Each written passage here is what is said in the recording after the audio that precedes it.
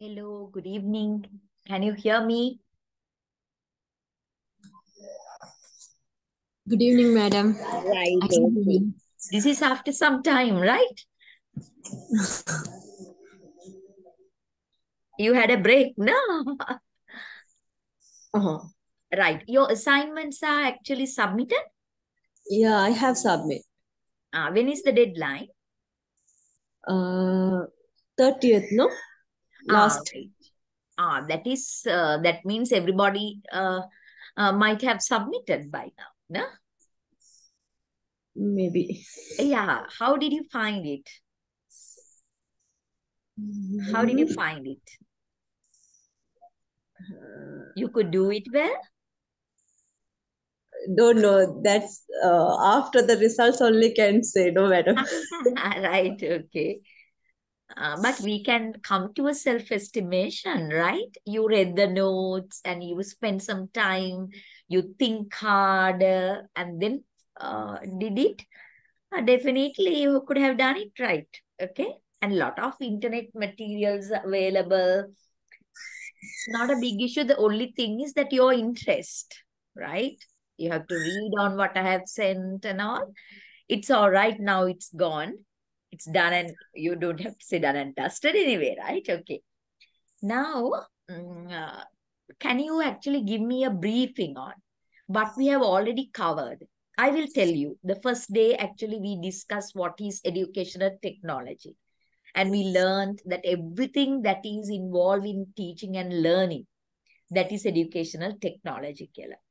So then we looked at approaches, methods, and techniques. Am I right?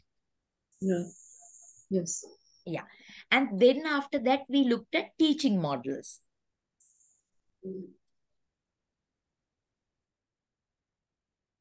Yes or no?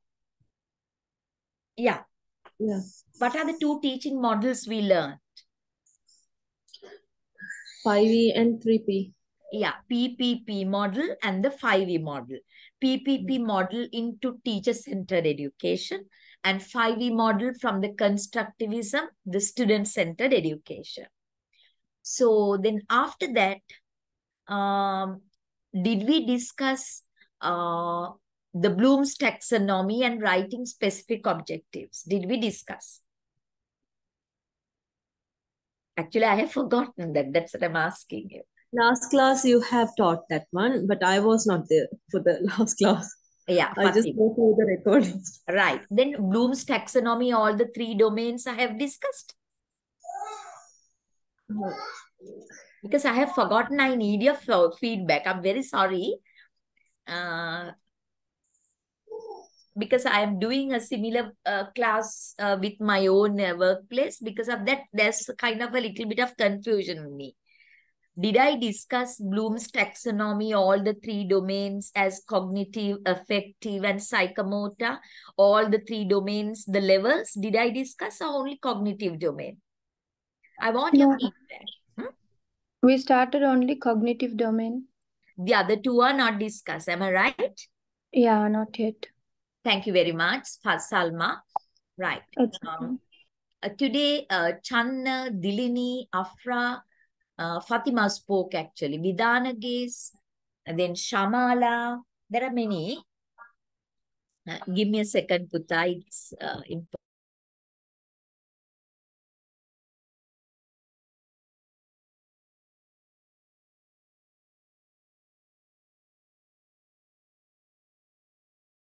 unmute. Okay.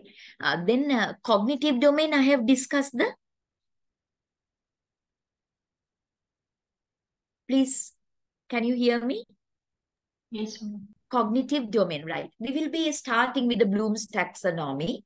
So I have done the cognitive domain.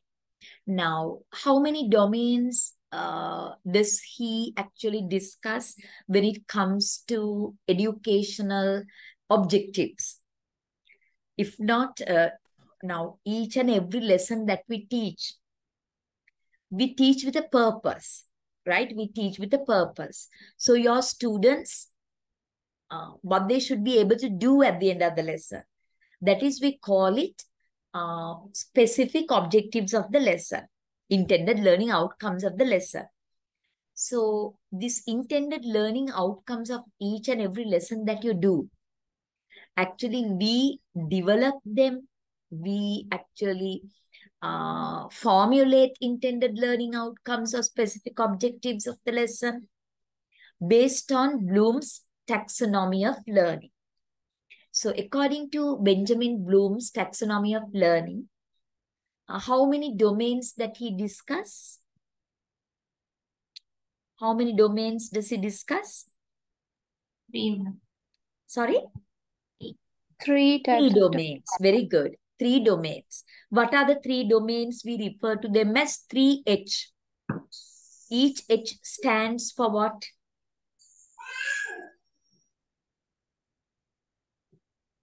Head and hand. Very good. Head, hand, and heart. Head, hand, and heart. So whatever the lesson that you do, you may be doing an English lesson, Sinhala lesson, mathematics, maybe sports, whatever, that you have to think of developing the students' 3H. Head, hand, and heart. Head means, give me some other terms for head. Knowledge or cognitive domain. What is it? Knowledge or cognitive domain. Right. Heart. Attitude. Attitudes. Give me another term. Feelings. Sorry? Qualities. Yeah. Attitudes. Yeah, attitudes or affective domain. What is it? Affective domain. That means attitudes related. You have to think of outcome, attitudes related outcomes. Then hand. Give me some other terms for hand. Skills. Skills or psychomotor. What is it? Skills or psychomotor. So the ability to use equipment, body in order to perform something, right? In order to perform a task. We'll look at some example. Now, if you teach your students, uses of trees, that is an English lesson or environmental studies lesson. So you teach them uses of trees. That is your particular lesson for grade 6.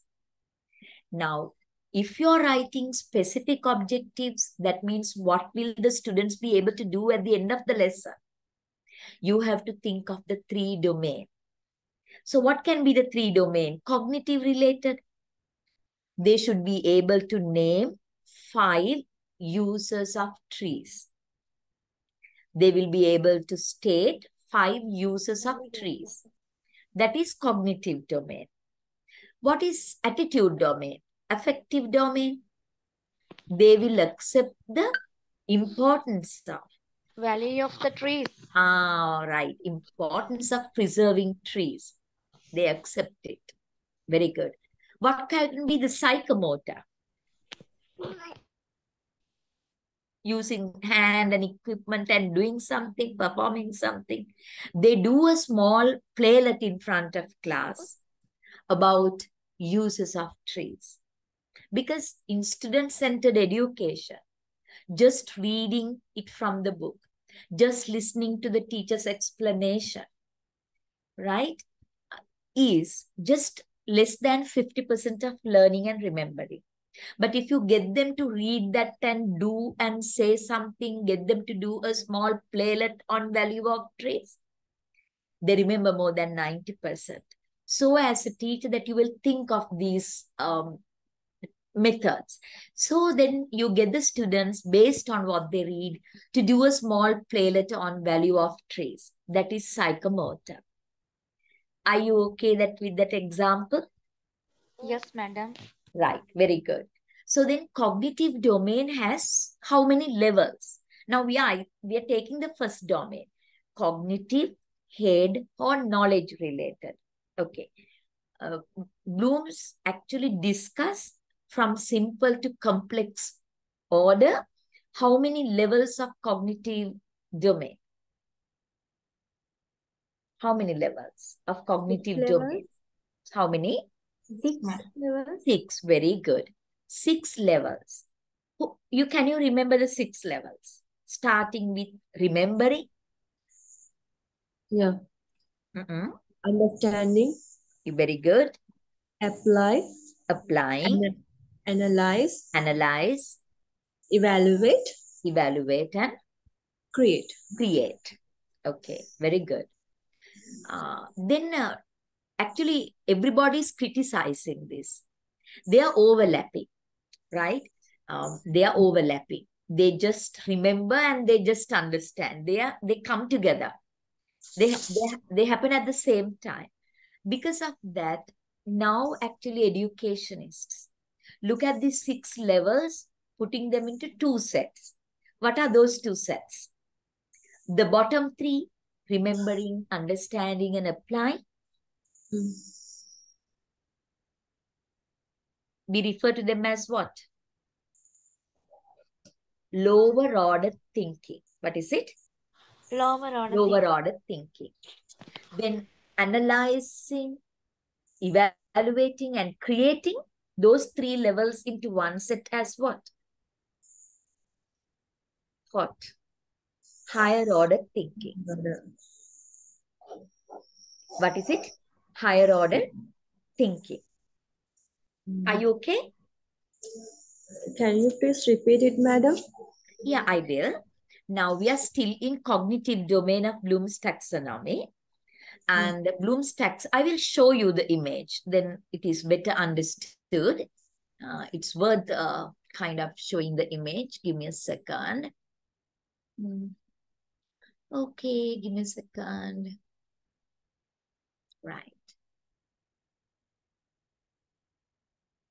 How is the weather like? Today is a fine day. But here in Colombo, around 5, 6, like it was thundering. I thought, my goodness, I won't be able to do today's one as well, Kayla. But now it's okay. July also the same, madam. Now okay, right? Yeah. Same here, madam, during daytime, but now fine. Now fine. Yeah, that is it. Okay, now let me show you Bloom's taxonomy. Okay, right here. I'm going to get you to look at the cognitive domain. Right. And then let me share the screen. Okay. Hello, Now madam. here, you can see this now. Okay. The image. Here, initially it was in the noun form. Now it is revised. New domains. Right. But you look at the new, not the original, because they are using verbs there, because it's what the students will be able to do. So it's action-oriented, Nisa. The nouns are transformed into verbs. So remembering, understanding, and applying, analyzing, evaluating, and creating. If you take these, if you take these,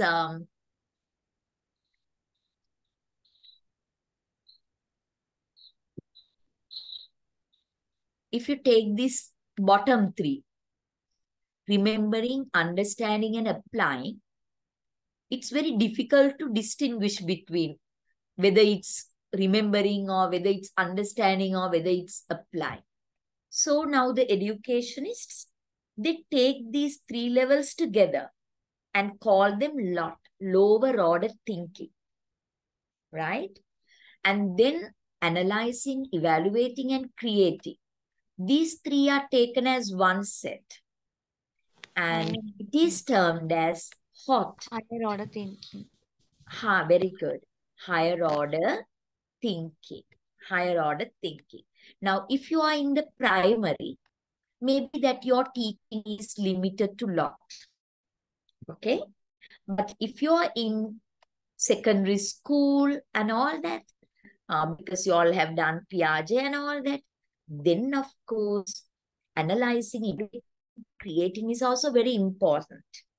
So for that, first you have to get them to do lot, develop lot, and then only that you can get them to go to lot. Because nothing remembered, not understood, they can't actually use them in analyzing, evaluating, and creating, right? In the primary class, it may be only lot, but in the upper grades, from lot to hot. You don't have to say lot is not necessary. Without lot, hot activities cannot be done. Are you okay with the discussion? Yes, madam. Yeah, ma'am. Yeah. Okay, now knowledge. Knowledge refers to recall data or information. Recite a policy, quote prices to a customer. For example, now if you ask them, name the part of the body. At the end of the lesson, students will be able to name the parts of the body. Name the parts of the body. It is cognitive domain. It's what? It's knowledge related. Cognitive domain, what level? Lower order level. What is it? Lower order. Cut and paste. Katapada. Rote learning. Am I right? Are you okay? Yes, madam. Do they have to analyze, synthesize, and think harder and do anything? No. It's cut and paste because you taught them the 5 parts of the body. Now you ask them what are the 5 parts of the body you learn, and they can name it. It's just cut and paste. No thinking is needed. Just by heart. Okay? So they are lower order. They are lower order. Maybe remember and understand levels. Okay? Remember and understand. So then comprehension is understanding level. Understand the meaning, translation, interpolation, and interpretation of instructions. So then they can understand what it means. If I take you a poem, right? Maybe when they are in the nursery, they don't know the meaning. They just by heart and this like parrot-like they recite. But when they come to grade 1, like that action songs, that means they know the meaning of it. But when they come to higher grades, they can actually look at lines, similes, metaphors, techniques, and comparisons, and then ultimately they will write poems also. That is higher order. So I will not take word by word here. And before coming to affective domain, I will show you actually some examples of, give me a second, some examples of cognitive domain. Give me a second, Uta.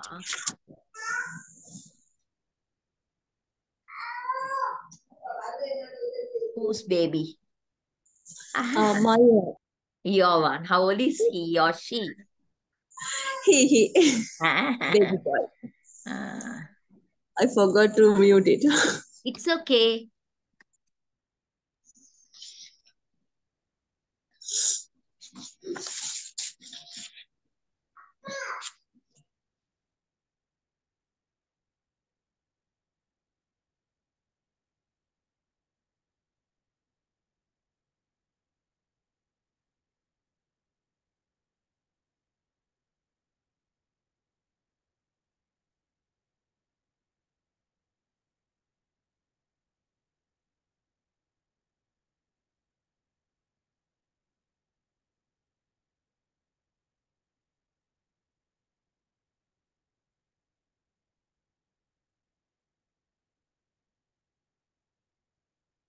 Hello, madam.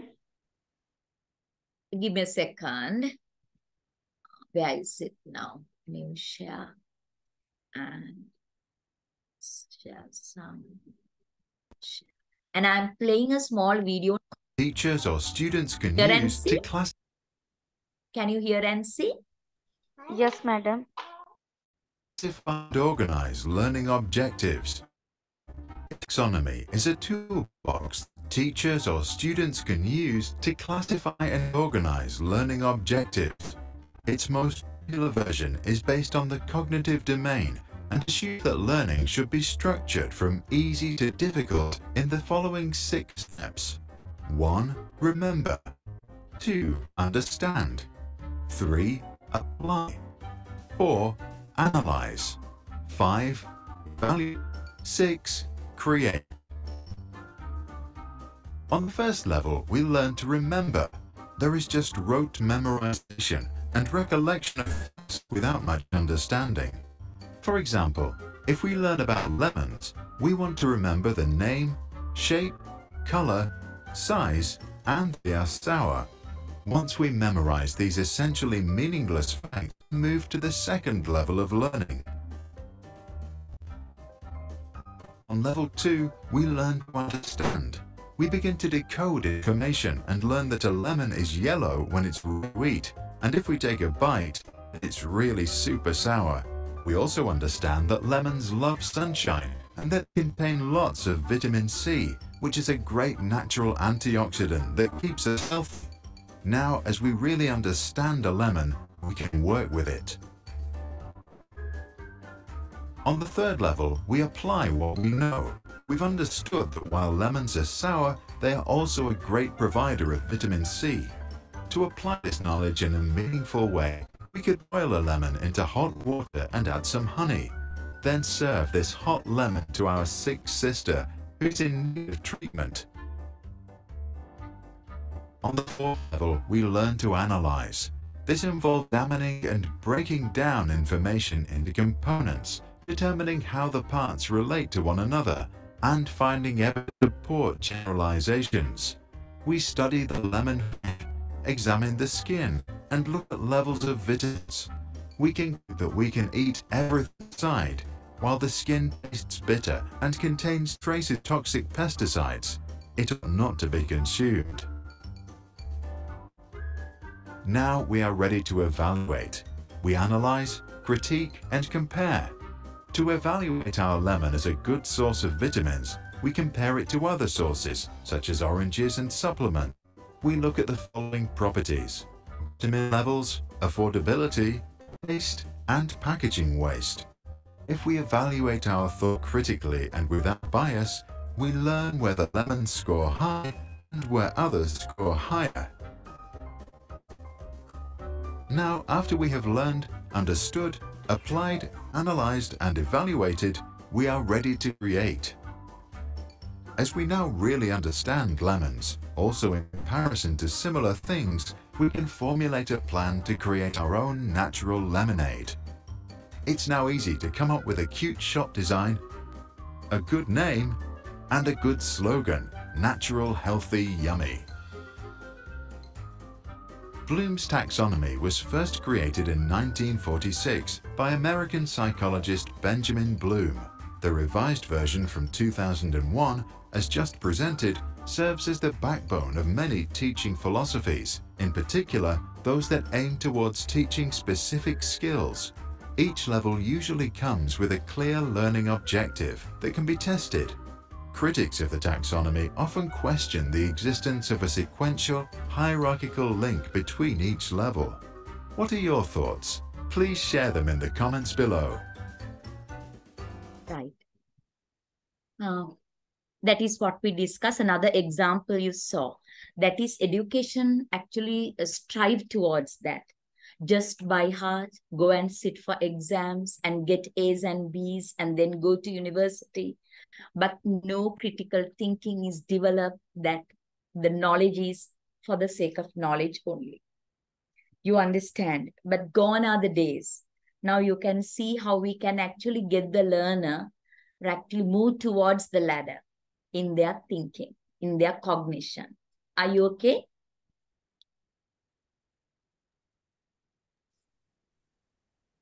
Hello? Yeah. Right, okay. So then I will be actually showing you another document where you can see some, no, I have to finish the rest of it as well. So the rest of it is the other two domains, okay?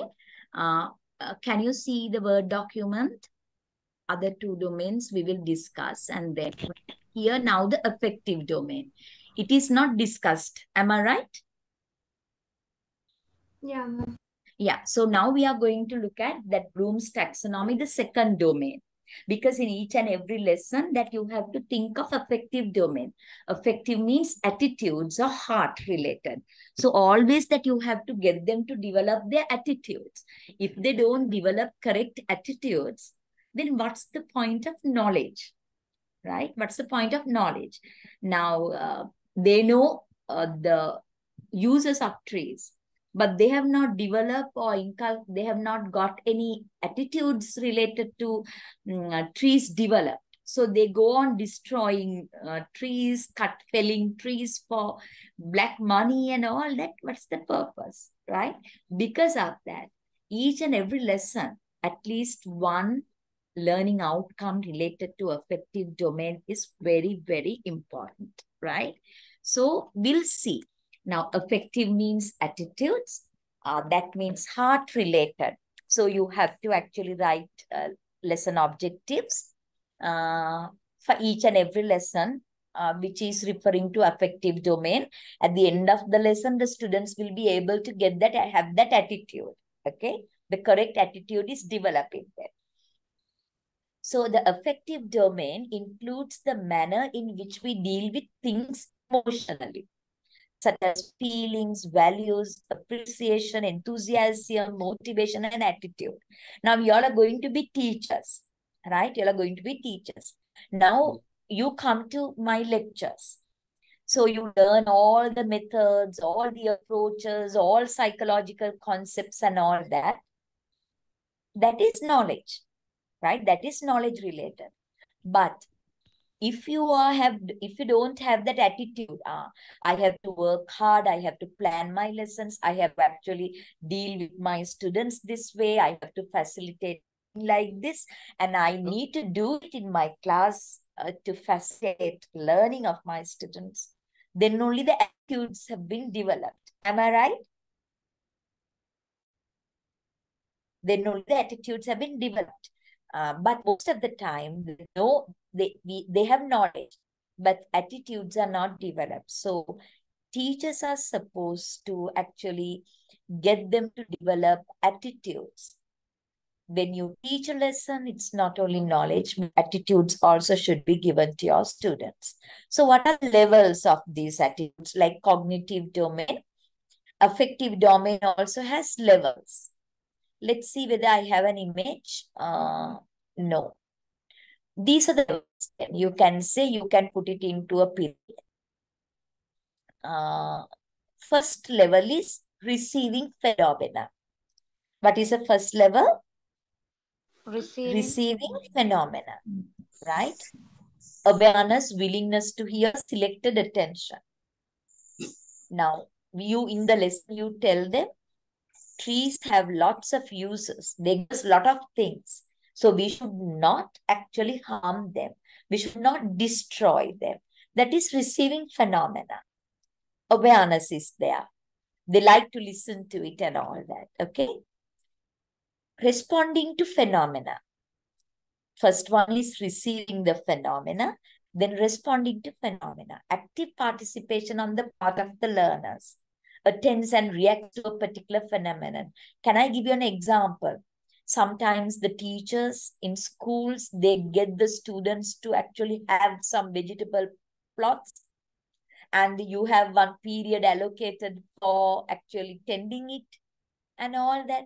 So you get them to actually respond to that phenomena of safeguarding, protecting trees and seeing the value of it. So that is responding to the phenomena, receiving, then responding, and then valuing. The worth of value person attached to a particular object phenomena, how much value that you give to it, that concept, okay? Just because you're made to do that, you're doing it, but you're not valuing it. But once you actually are, I will talk to you about it with another example, right? Valuing.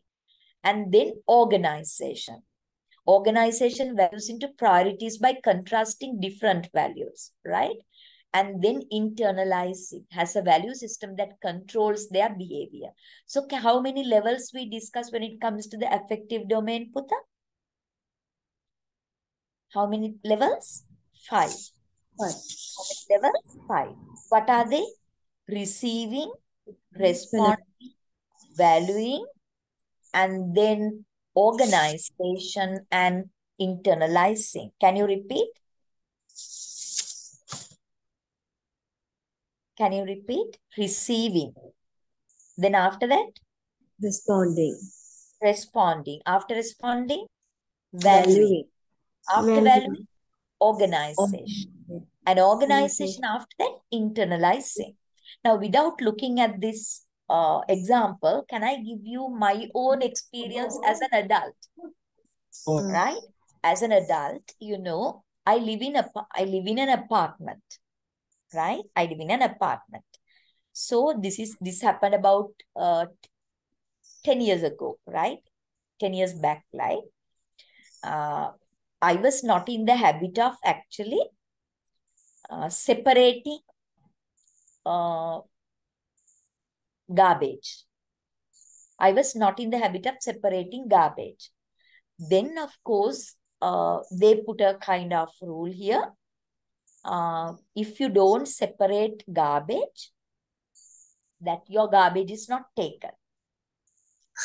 So, right? Are you listening? Yes. Yeah. Same thing happened to you also. Yes, madam. Yeah. Then receiving phenomenon is what? I'm made to separate the garbage. No. I'm asked to separate the garbage into bins. Okay, 3 bins. Paper, like that. Food waste, like that. Then, whether I like it or not, I had to respond. Otherwise, my garbage is not taken. So, responding to the phenomena. Kankurung gaga, all the time I was nagging, but I did that. So, I was responding to it. Okay? And then, after some time, I started valuing it. Why? I saw how good it is and how neat it is. And then I learned when it comes to plastic and polythene, I'm using a lot of plastic and polythene because it piled up like nothing. So I saw a lot of things and I started valuing this, separating them. Then I saw these garbage collectors, they find it very easy. So I started thinking a lot of actually good in it, and then I started valuing it. It's good to do, it's worth doing, it's some right. And then later what happened? I became more organized. I actually minimized my use of plastic and polythene. Whenever I want to buy something from the supermarket and all that, I used to bring my cloth bags, because I thought I'm overusing polythene and plastics and all that. I became very much organized. And I know then every day I have to actually remove only the food waste. The rest, of course, once in 3 days, like that. I became very much organized in that, and then I enjoy doing it. Okay. Then I enjoy means I take pride in doing that. I take pride in doing that. And then internalizing, then I can actually be very proud and it's there in me. I'm actually not to put garbage everywhere. It's very nicely, and disposal of garbage is something very important and it should be practiced. That is my actually mindset about garbage disposal. So it did not happen overnight. So in the class also, when you want to give your students good attitudes, you cannot do it in one lesson overnight. At the end of the lesson, they will not get these attitudes into them. But in the class, what can you do that? What can you do? You can actually get them to receive and respond to phenomena. Am I right?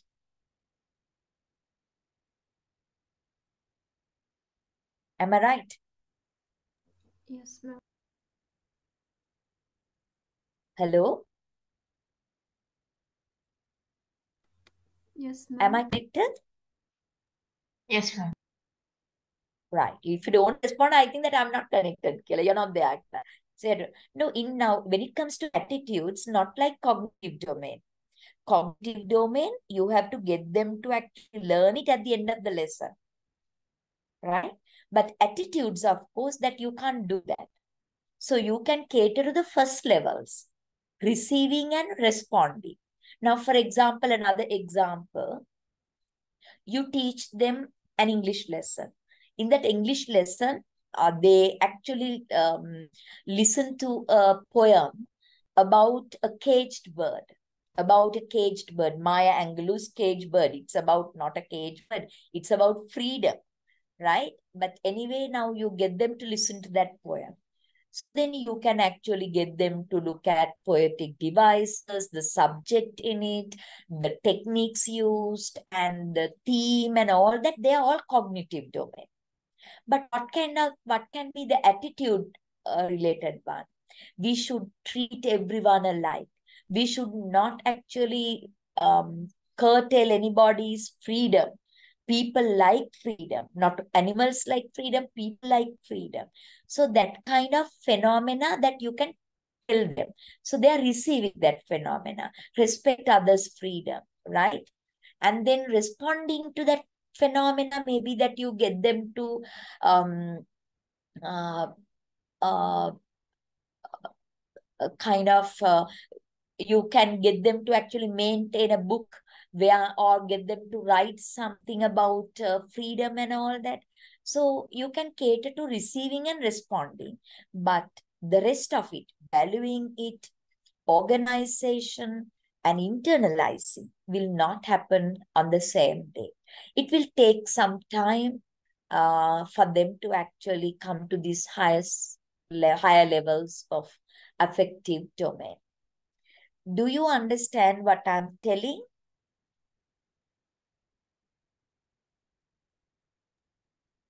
Yes, I want you to respond. Do you understand what I'm telling? Yeah, ma'am. Others, there are some others also. They are very quiet today. One and only boy, Channa. Yeah, ma'am. Can you hear me? Oh, right. Okay. Yes, ma'am. I'm listening. Right, okay. So you understand this? Yeah, ma'am. I understand. Right. So I will give you a small activity now. We have about 10, at least 5 of you can actually think of a lesson of your choice. Maybe science, maths, or English, or whatever, sports, or whatever, right? Think of a lesson. And give me the topic and tell me what kind of attitudes that you can actually get them to receive and value. Maybe first 2 levels, not value even. Receive and respond. As I gave you that example of uses of trees or cage bird by Maya Angelou.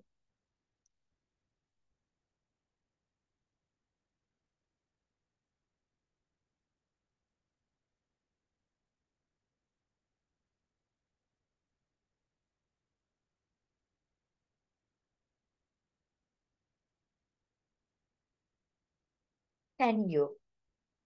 It's simple. Don't think in a very big manner, just simple way you think.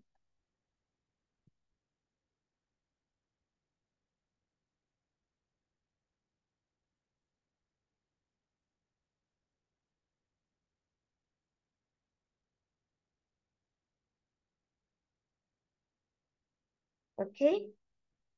Anybody?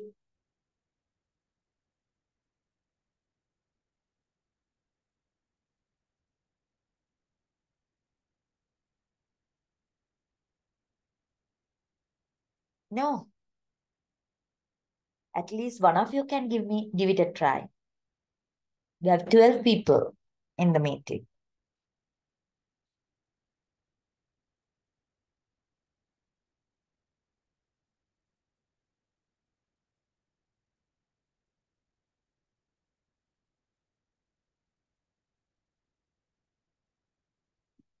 There's a message in the chat. Ma'am, I have a problem with my connection. I don't know why it is. I lost my connection also. Try to fix it, Shamala. Shamala. Try to fix it, dear. Okay. No example?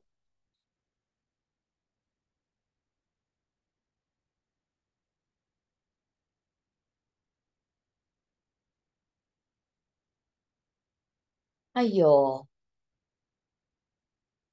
Now, take this lesson itself. Now we are in educational technology.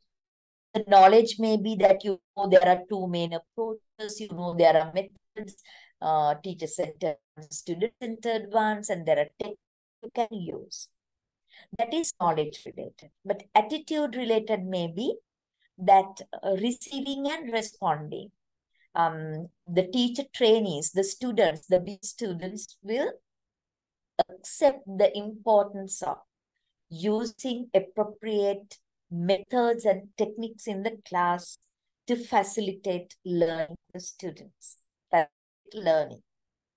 So that is a value related one. Even if you know your project methods and all that, if you don't use them, so affect domain may be the students at the end of the lesson, the students will value the importance of, or students value the importance of using appropriate methods and techniques in the class to promote learning. So how can you get them to do that? You can get them to do it. Now in the class that you have to actually write. This is a mock teaching session. So I want you to conduct. I want you to write specific objectives. They are the affective domain. And what are you getting them to, what do you get them, how do you get them to actually have that attitude in them? So you get them to actually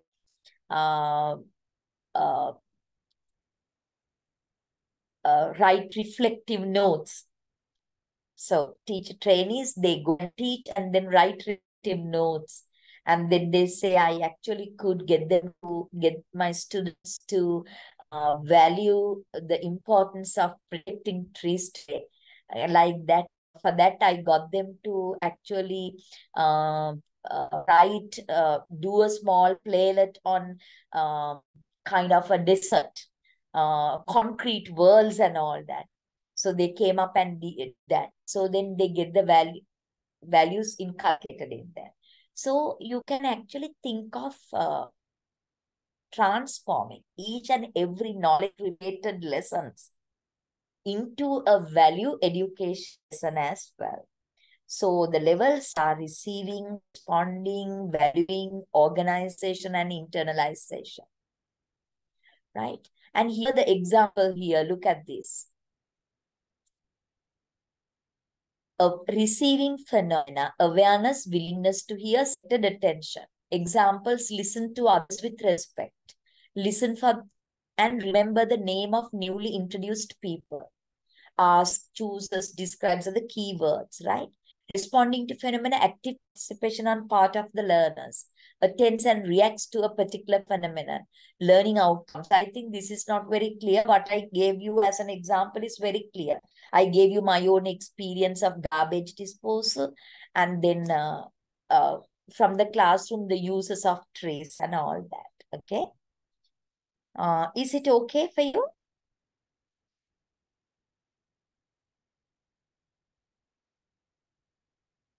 Hello?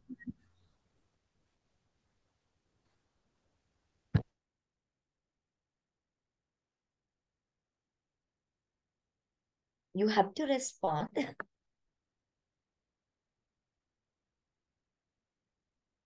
Hello? Yes, ma'am, it's fine. Yes, ma'am. Yeah. Psychomotor domain.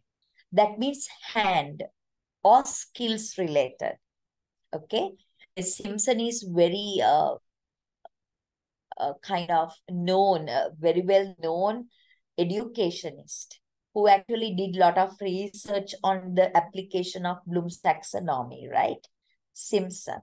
So the psychomotor domain includes physical movement, coordination of body parts, eye-hand coordination and all that, and use of motor skills areas, motor skills in young learners and all that. Now, when it comes to grade 1 students, right, holding the pencil and forming letters is psychomotor. But in grade 4 or 5, it is not a psychomotor one because it's automatic. right? It's automatic. They're supposed to do that. So you don't have to say write letters. Our forming letters in grade 1 is psychomotor. Okay?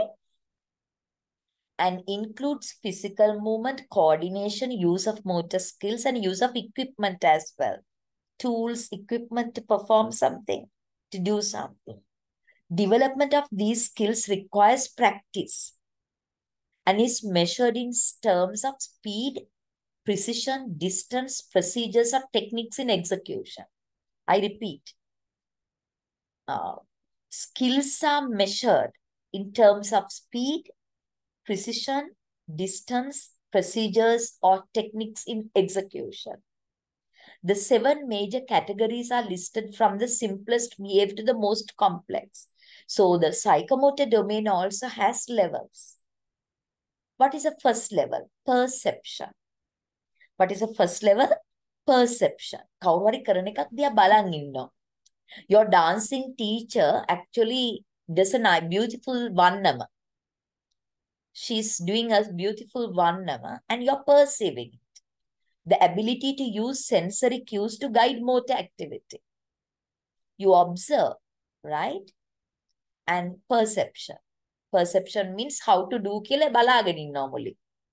Perceive it. And then set. Set is readiness to act. It includes mental, physical, and emotional sets. These 3 sets are dispositions that predetermine a person's response to different situations. So then once perceived, now you're ready to actually act it. But it's more or less copying, no? More or less copying. The exact thing that you see that you're trying to do it. You're set, ready. Guided response. The early stages in learning a complex skill that includes imitation and trial and error. Adequacy of performance is achieved by practicing. Guided response means your teacher comes and say, you can put your feet like this, your hands like this, and all that. And you guide them in doing that. Suppose now you're getting them to actually make a fruit salad. It is also psychomotor, right? They have to use their body parts, tools and all that. Perception means that you demonstrate how to actually do it. Watching fruits and cutting them into pieces and all that, you demonstrate. And then the students feel like that I also want to do this. They are mentally, physically, and emotionally ready now to perform the act. Now you tell them, guided response. First wash all the fruits and then peel them and then put them into separate dishes and then cut them into pieces. When it comes to pineapple, you cut it into small pieces, but bananas into slices. Like that, you give them guidance. So the guided response is there, minimizing trial, minimizing errors, right? And then mechanism. Mechanism is, this is the intermediate stage in learning. Skill learned responses have become habitual and the movements can be performed with some confidence and proficiency. Now, once it is practiced a lot, you know your students does not need any guidance, any kind of instructions. Now they can their own make a fruit salad. And later on, my goodness, they actually don't have to actually take time. They automatically do it. That is termed as mechanism. They know the mechanism, right? And if you know the mechanism, complex overt response, that means you're not going to perform the task as it is, as you have learned it. Instead, you will actually try new things based on that. Now, for example, as I told you, you want to actually do a lesson using 5E model or do a lesson using PPP model. But later on, when you master it, you really don't have to stick to 5E or PPP. Instead, you can go eclectic. That is, mix elements, draw it from here and there, and do your lesson as you wish. It's a new, very creative one, right? That is the complex overt response. my point, dear? Then adaptation. Skills are well developed and the individual can modify. So here, complex of response, that is the last one I explained. The skillful performance of motor acts that involves complex movement patterns. That means now the exact thing that you learned in a very skillful manner. Perfect. And then only the adaptation you can add, you can change and adopt and all that, right? All these things can happen. So how many levels there? 6. What are the 6 levels of the psychomotor domain? Perception, set, guided response, mechanism, and then complex overt response, and then adaptation. So when it comes to adaptation, as I told you, now your ability to use the 5E model, right? First, it will be as it is, right? Later on, you're very thorough with the 5E model and you're not doing any changes. You stick to the original, but perfectly done. But later on, you will think of actually your own model.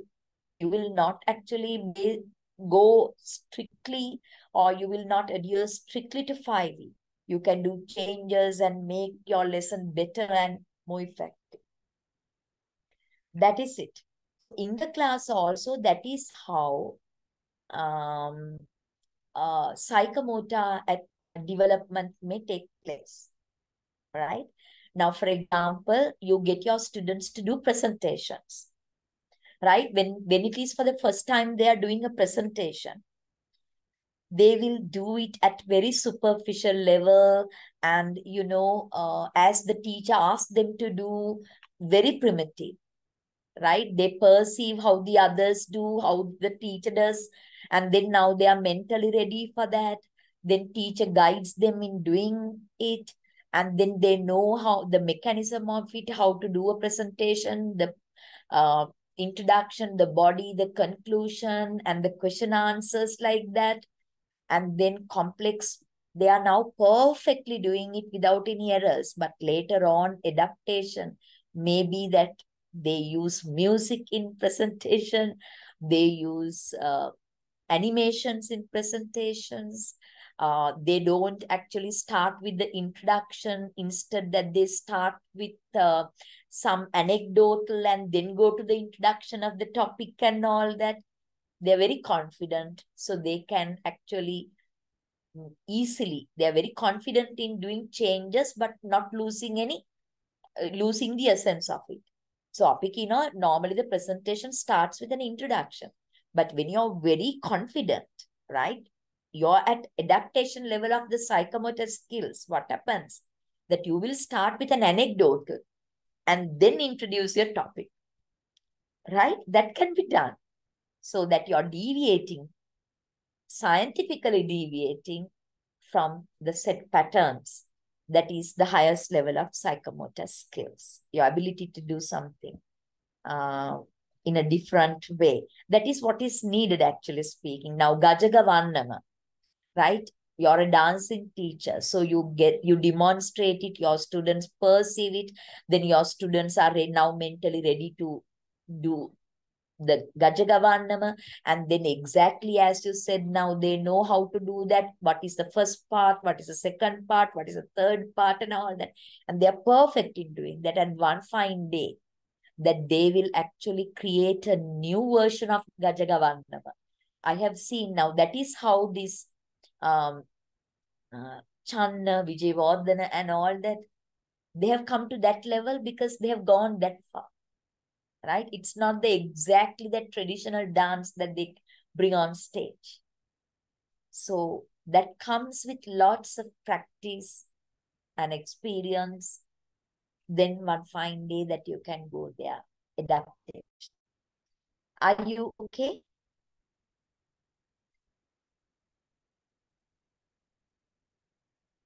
Yes. So now, did I show you the Bloom's wheel that day? Did I show you the Bloom's action verb wheel?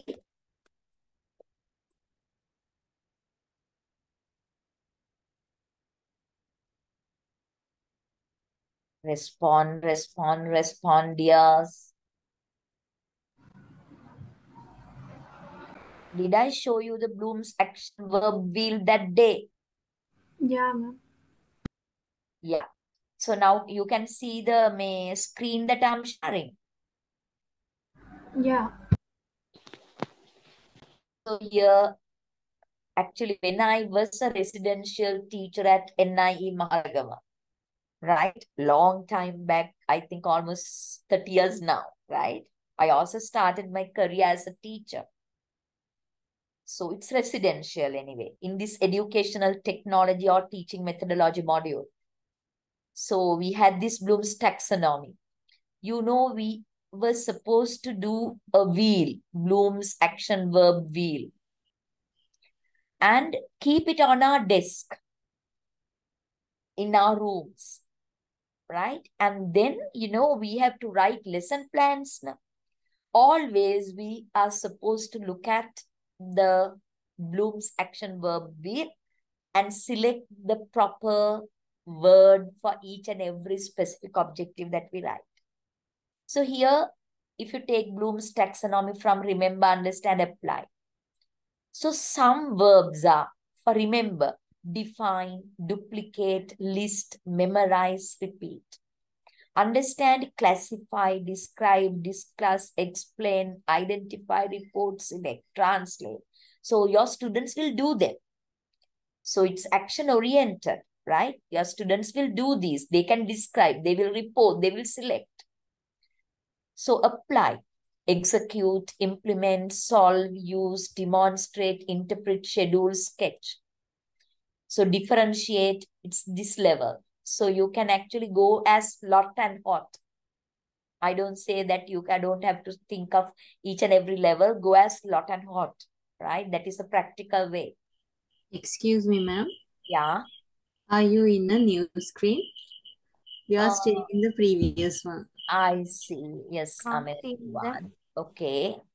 I'm in a new one. I think this is the one. Okay, this is one I'm using, right? So I have sent them. But this is, of course, something that I can't actually teach overnight. So this is introduction only. So when you are actually writing lesson plans, when you go to a school, when you teach, you have to dabble with these things. So I'm writing a lesson plan, so I have to write specific objectives. So I have to actually cater to Bloom's cognitive domain, at least one from affective, one from psychomotor. So how to write them, so research, and you go to resource. Actually, you can see whether there is a proper kind of what kind of verbs we used and all that you can see. Now here I'm sharing that also. Now here this is another one.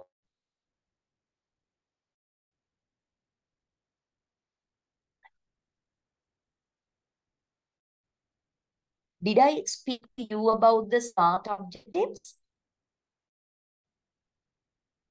I have a slight memory. Actually, I have got mixed it up. Whether I have done it in my campus or whether I have done it with y'all, it's a mix up. That's why I'm asking.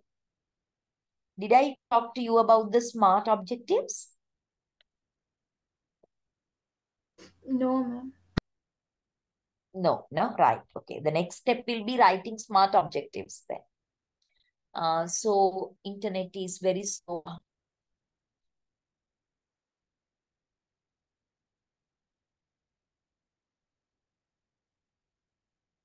Let's give it time.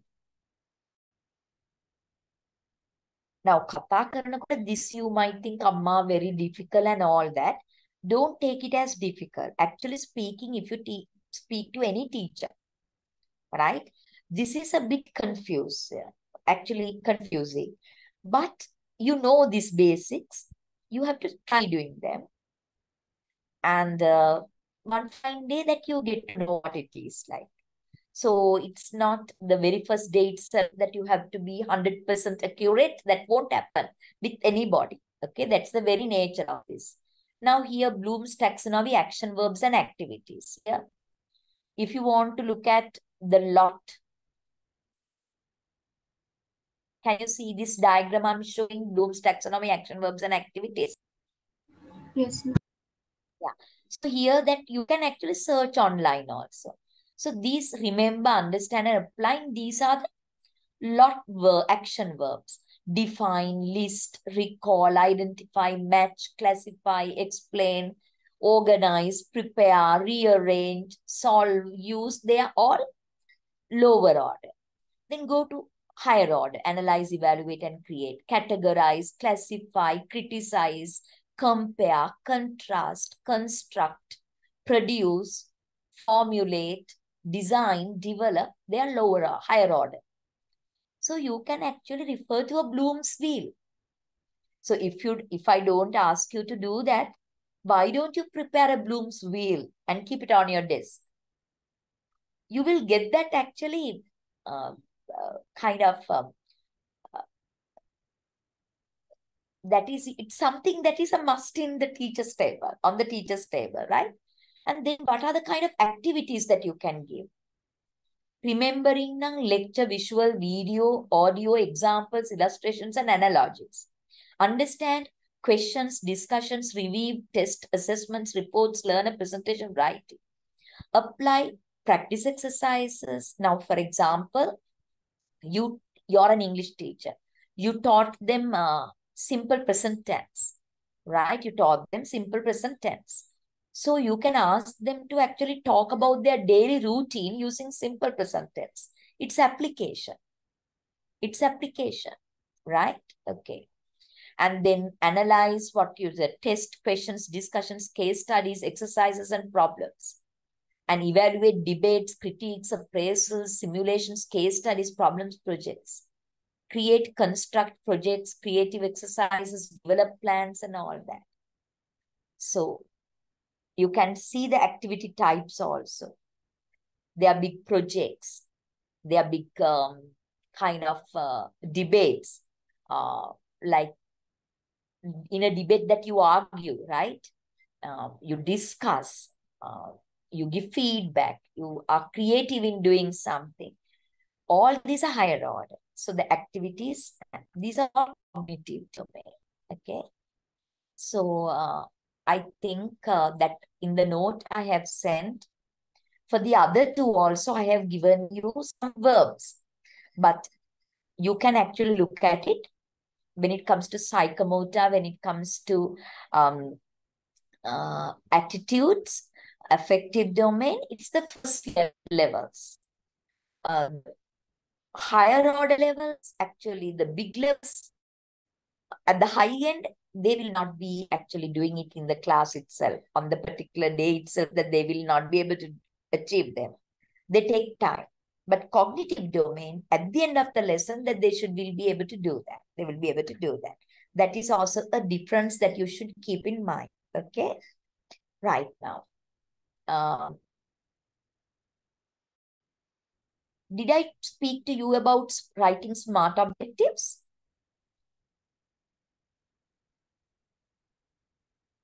I need your help, Papa. I always like to hear your voices.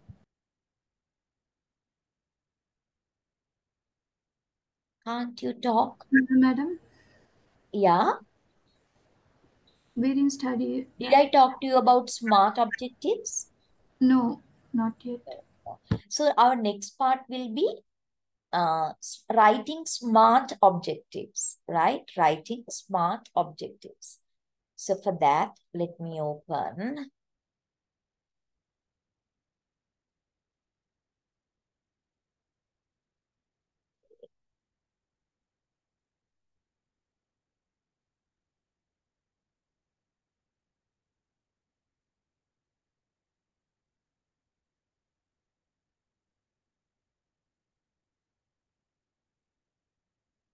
Right. I'm sharing this slide. Now we are still in what? We are still in which topic? Can you tell me? We discussed Bloom's taxonomy, the 3 domains and its levels. Under a topic, what is that topic?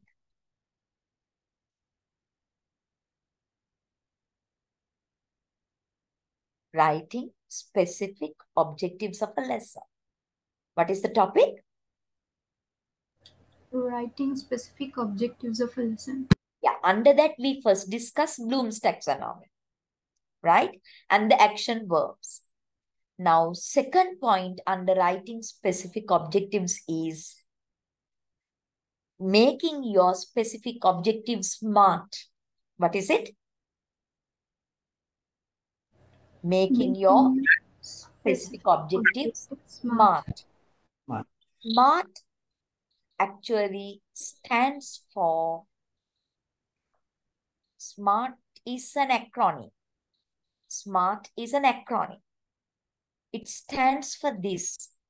You always have to write specific objectives.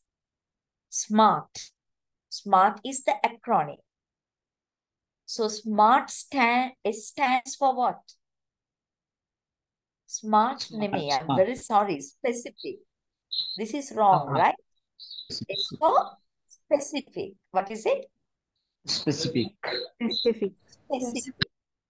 M for Measurable. measurable. Very good. A for Yeah. action bound, Action action bound. oriented. R for realistic or reasonable. Realistic. T for time bound. So always when you are writing specific objectives, thing is you have to relate to the Bloom's taxonomy and its levels, domains and levels. Second thing, you have to write SMART objectives. SMART is an acronym, and S for specific, M for measurable, A for action bound, R for realistic or reasonable, and T for time bound. So let me explain it further, right? Let me explain it further. Specific. S for specific. Specific means that the learning objectives describe the knowledge, attitudes, or skills that a learner should be able to demonstrate following exposure to a teaching strategy or learning activity. Once your lesson is done, right, what will they be able to do? You have to make it very specific. So for example, if you say, they will be able to talk about trees. They will be able to talk about trees. Is it specific? No. What about trees? Is it about the parts of the tree? Is it about the functions of the parts of about the tree? Is it about the variety of trees? Different types of trees? Is it about the uses of trees like that? It's not very specific. Am I right? Yes, ma'am. It's only about just Yeah. information. So yeah, very good. If you really want to actually make it specific, you have to look at that particular lesson. In that particular lesson, your students will be able to state uses of trees. State uses of trees. Then it is specific. If not, that lesson is about parts of the tree. So the students will be able to name or label the parts of tree. Then if not, they will be able to talk about trees. They will be able to write about trees. That is very broad. It doesn't give any meaning. But you have to make it very specific, very specifically what they will be able to do. You have to tell. That is one example that I gave, right? Okay. Now, for example, if you say it's an English lesson. So it's a grade 6 reading passage. So if you say at the end of the lesson, students will be able to read the passage and understand it. It's very broad, actually speaking. How can you make it very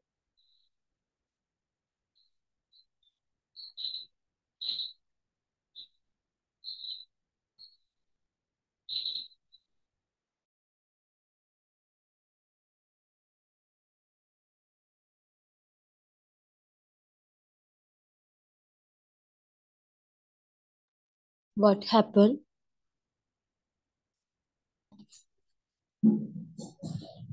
Maybe Yeah, connection. yeah, wait for ma'am. Yeah. Something wrong.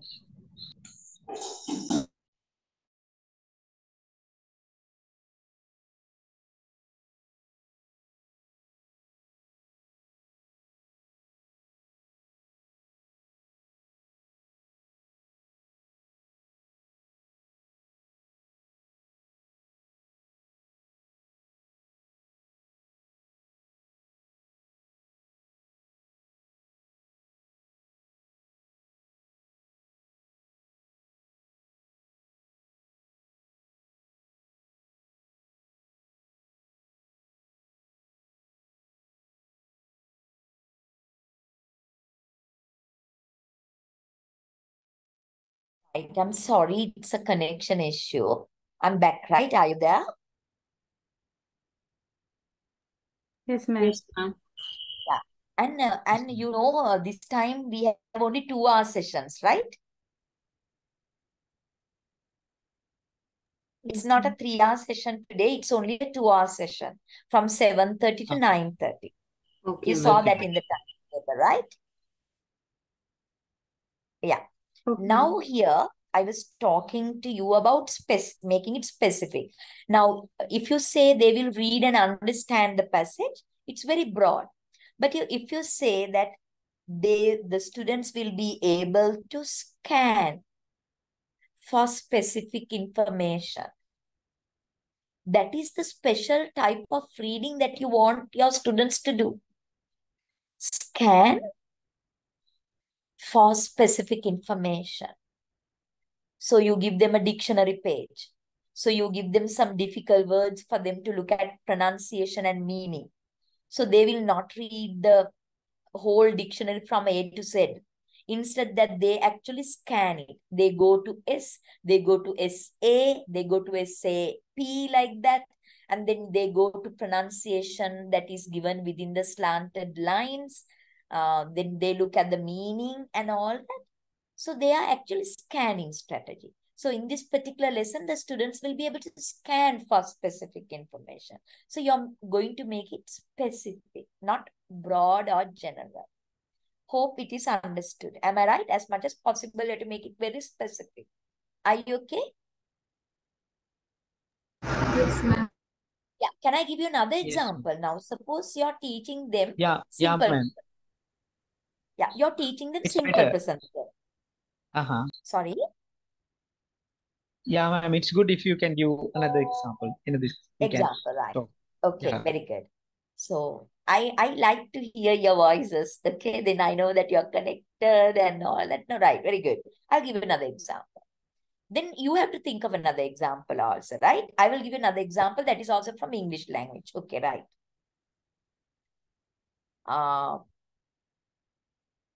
It is a grammar lesson. You all know simple present tense. You all know simple present tense. But when it comes to simple present tense, you know, positive, negative, interrogative, active voice, passive voice, all these are there. So if you tell at the end of the lesson, it's only 40-minute lesson. So if you tell at the end of the lesson, students will be able to use simple present tense in communication. It is very broad. Because which aspect of simple present tense? You can say at the end of the lesson, students will be able to form active voice, simple present tense verbs. Students will be able to form active voice, simple present tense verbs.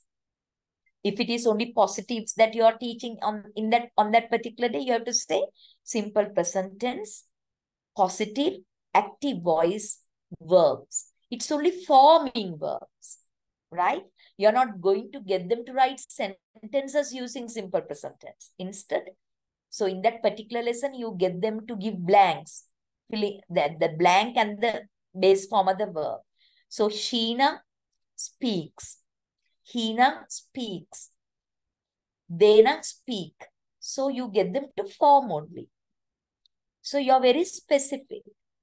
If not that you teach only active voice, simple present tense, positives, whether to use S form or the base form. But if you actually write the specific objectives, like students will be able to use simple present tense, that is very wrong because it's very broad. It's not very specific. Is it okay? Yeah, ma'am. Right. Now it's your turn. Can one or two of you think of a specific objectives? To talk about that, you can say the broad one and the specific one as well. You can give it a try, right or wrong. It's okay. I can correct you if you're wrong.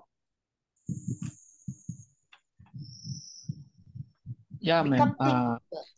Yeah, Yeah. Chandan. Yeah. If the students will be able to, then will think like this.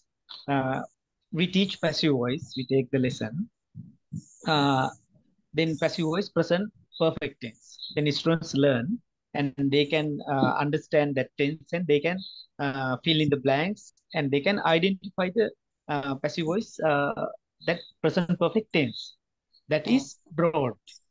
And specific mean, if there is a practical thing, example, accident, they want to give a report to the police.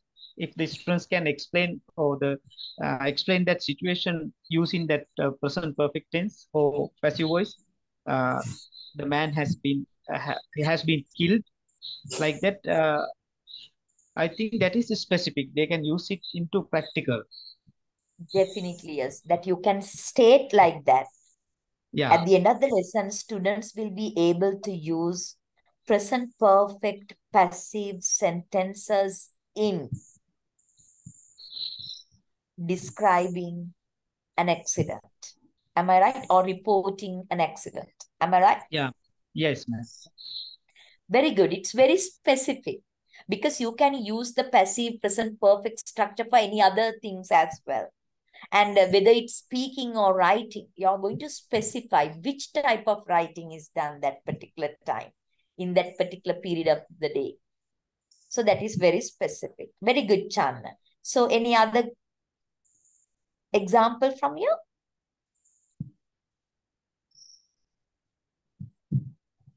Any other example?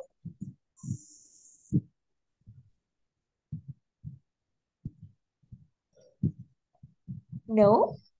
Silence is killing. You all are becoming silent killers.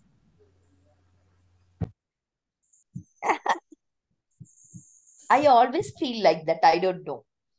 When people are silent, oh. Right. Go to the next. Right. S for specific. Then M for measurable. You have to write your specific objectives of the lesson, and you have to make sure that they are measurable.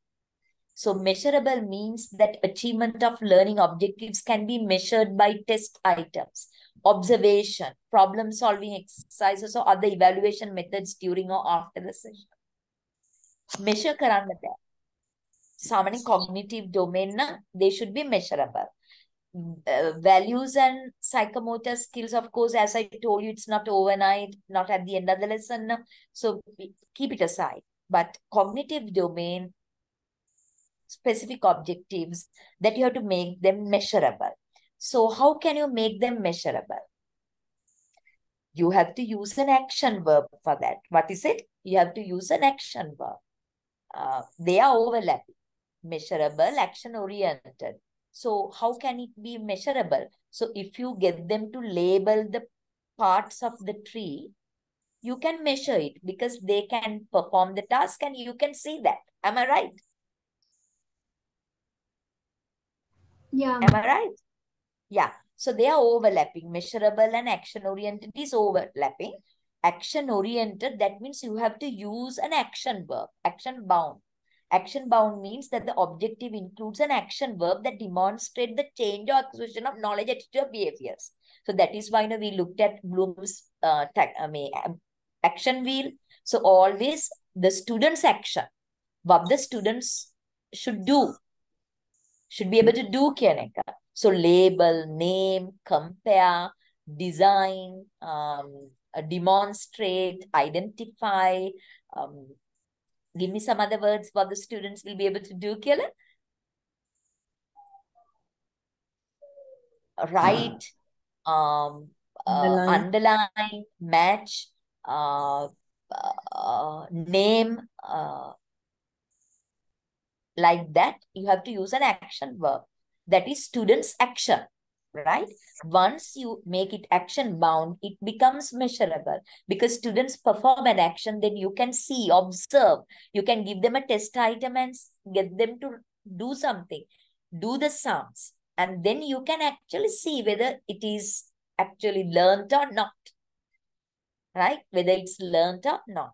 So measurable and action bound, they go together. Always what the students will be able to do, an action verb should be there, appropriate levels. So for that, you have to refer to the Bloom's taxonomy. But anyway, there's an action verb. So because of that, if you use the word learn, students will learn. Students will understand. Can you measure it? Students will learn. Students will understand. Can you measure it? Can you measure it? No, because there's no action performed by the student. There's no action performed by the students. Student understand කිව්වම ඒගොල්ලෝ action එකක් කරන්නේ නැහැ. Students learn කිව්වම there's no particular action that they are performing. So it's not action bound. So you can't use words like understand, learn, and all that. Instead, you have to say name, write, match, label, compare, right? Identify, explain, discuss, like that. You have to actually use an action verb, that action done by the students, right? You can see that action done by the student, then it becomes measurable. Okay? And then the reasonable or realistic. So be fair and reasonable. You can't expect miracles in the class, right? So it's a 40-minute lesson, and it is a kind of a geography, environmental studies lesson. It's about uses of trees. And in that lesson that you talk about 10 uses of trees. So you have to make sure that it is 10 කියලා කියනවා.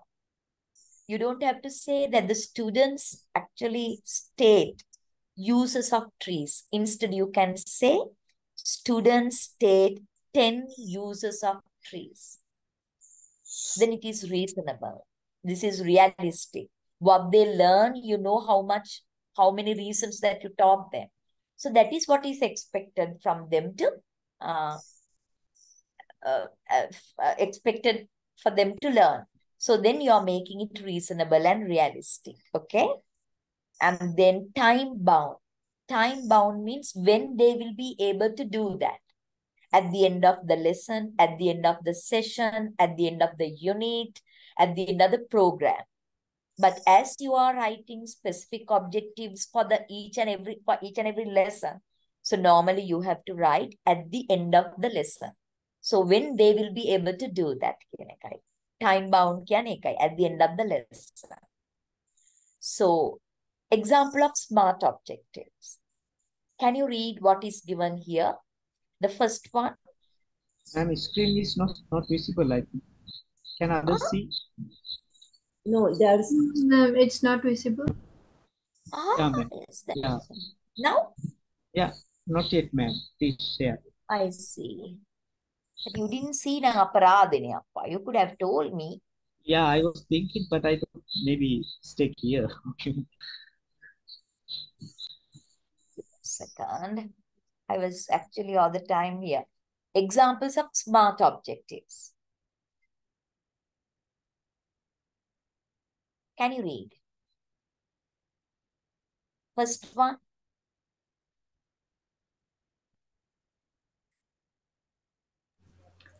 Following this session, time-bound, participants will describe action-oriented, 6 factors specific, measurable, reasonable, that contribute to the increase of global warming. Right. This is an example of SMART objectives. Maybe this is a lesson on global warming. But how it is written, making it smart. Following the session, that means at the end of the session. So time bound. Participants will describe. Describe is the action verb. Action oriented. 6 factors. 6 කිව්ව specific, measurable, and reasonable. Right? Actually speaking, specific කියන එක එන්නේ මෙතෙන්ට. Specific you can put here. right? Specific, right? So 6 factors, reasonable and measurable. So you know it's only 6 factors, okay, that contribute to the increase of global warming. It's not about global warming. What is it? Contribute to the increase of global warming. So see how specific it is. So that is the way that you have to write SMART objectives for each and every lesson. But mind you, you don't actually have to think of, right, I have to master it overnight. Next day, I will be able to write SMART objectives perfectly. That won't happen. That actually happens with actually experience. That means you keep on writing your lesson plans with the SMART objectives in it. You will master it. It takes time. And at the same time, when you're writing specific objectives initially, you have to do a lot of resourcing. You have to actually refer to the teacher's guides. You have to refer to other internet stuff. You have to refer to the Bloom's wheel, action verbs. Like that, you have to do a lot of resourcing and do that. So which is time consuming and difficult. But once you do it continuously for some time, you will get the knack of it. It won't happen overnight. So don't get disappointed if you don't master it overnight. Okay? Right. So can you read the second one in red?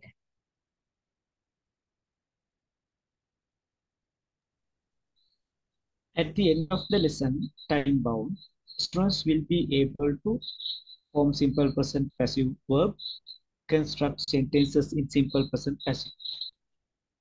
Yeah, there are 2 specific objectives. What is the first one? Form simple present passive verb. So maybe the first activity is to form the passive verb only.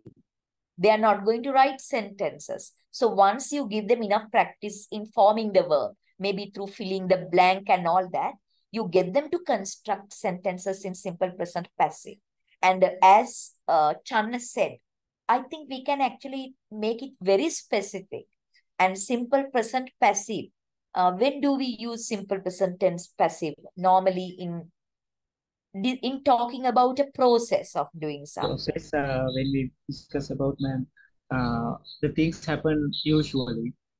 And also we use simple passive for future ideas also, ma'am. Yeah. Example, development activities is started like that.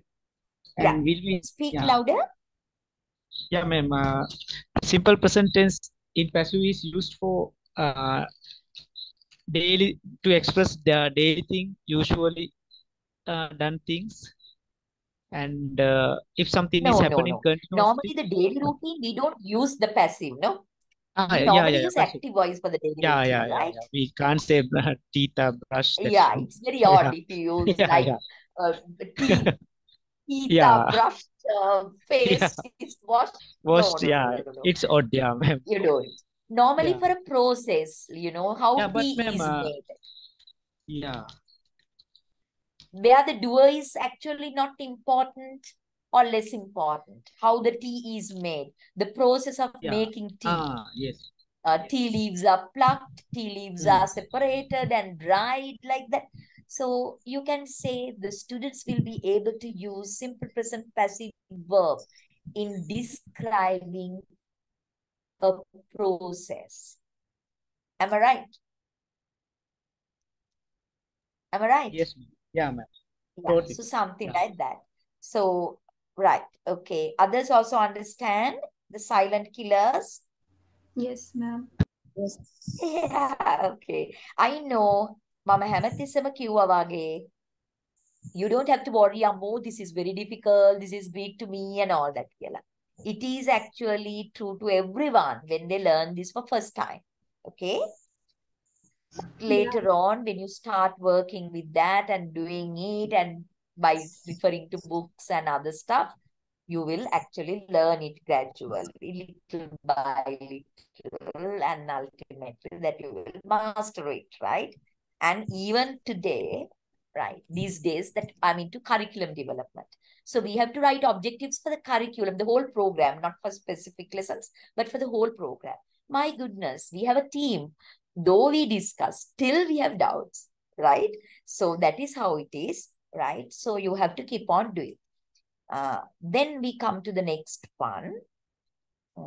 Let me take you to the next slide. Right.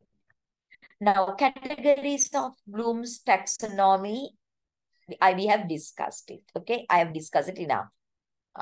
Here, knowledge, comprehension, application, analysis, synthesis, I have given you some action verbs from the wheel. These are some, right? I actually like you all can actually prepare your own visual aid, a big action verb wheel by referring to the materials available, your own one. Because there are 3 domains now. So you can actually spin the wheel, right? When you want to actually go to affective domain, that you will get that affective domain once. When you want to go for the cognitive domain, you get the cognitive domain once. By spinning it, you can get that. Likewise, you can make very creative, very useful action verb wheel that you can have it on your table. That will make you to that will keep you reminded of the importance of writing specific objectives and all that as well. Okay. So these of course I have discussed in a form. These also discussed. This is the Bloom's taxonomy 1 version, right?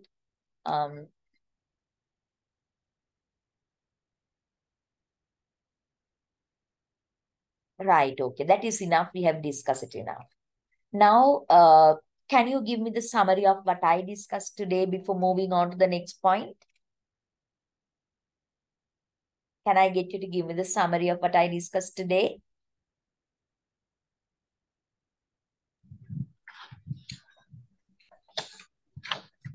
Yeah, madam, we have discussed the Bloom's taxonomy. In that, we have discussed about 3 domains.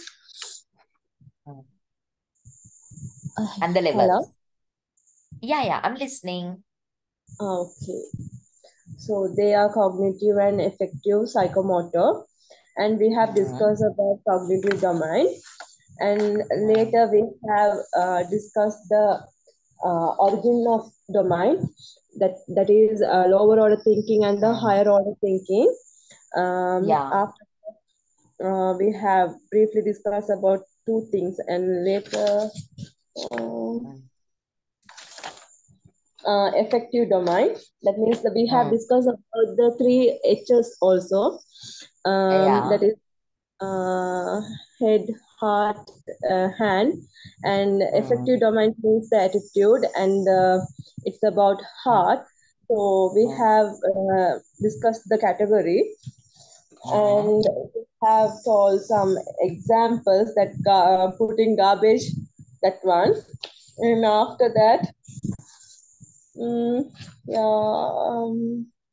psychomotor domain, and I have missed one thing lastly.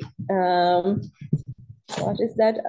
Before making specific objective smart, there's one, no, please colleagues, please help me. What is it? Yeah, I have forgot. I have missed that one. Psychomotor domain, you talk about psychomotor domain, right? Yeah. Psychomotor after the domain. psychomotor domain, actually the Bloom's wheel. We discussed the Bloom's wheel. Yeah. And you're not well, darling. Yeah, madam. You have a running nose. Yeah. Cold. But still you are an active participant in my class. I'm glad. You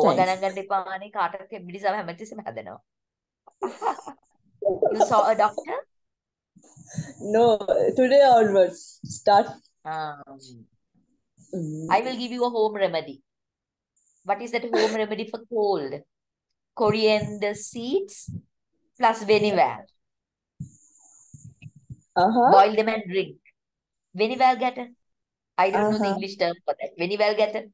I know, madam. That's kahapata. Yes, yeah. Venivalgata and coriander seed, you boil it and very tittai. Tittata bonda. Oh. Tomorrow you will feel very good, better. I'll try, madam. Right. Yeah. Okay, now. Here, that we have done that discussion. Then after that, we discuss what is it? We discuss the SMART objectives, right? And don't worry, know the theory, know the concept, and keep on trying. Okay, that is the kind of way. Then we have to actually look at lesson planning. This specific objectives is also a component of lesson planning. So I will actually talk about lesson planning. Before that, there are 12 of you in the class, 11 of you. With me, no 12. So 11 of you or 10 of you. Maybe the institution is also there. So because of that, there are 10 of you. So this is actually very important. Homework is homework. Are you ready? Take down your homework. Okay, Yes, ma'am. ma'am. Right. Everyone should do, because we are meeting again only next Wednesday. Right? So you have time. Right. Then this is what you can do. You can actually think of a small part of a lesson. And you can give it a try to write 5 specific objectives. How many specific objectives? 5. 5. And 2 or 3 cognitive domain. 2 or 3 cognitive domain. 1 affective, 1 psychomotor. 1 affective, 1 psychomotor. Right? I will give you an example. That parts of a tree for the grade 4 students. So cognitive domain may be, at the end of the lesson, students will be able to name 7 parts of a tree. 7 parts of a tree. And then second one, at the end of the lesson, students will be able to coding stem state 3 functions of each part of a tree. 3 functions of each part of tree. Okay. So they are the 2 cognitive domain, right? And then affective domain. Students will be able to value the importance of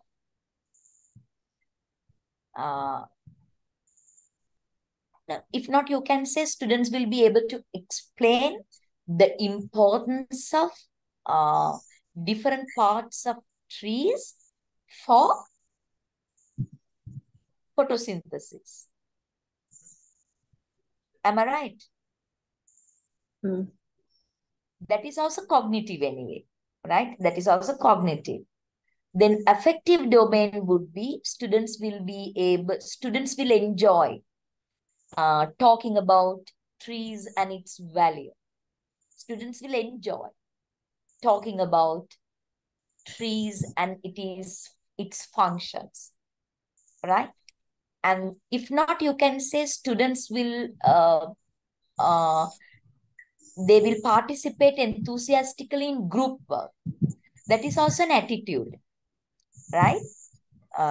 Participation in group work enthusiastically. So participate in group work. So participate is the action verb, right?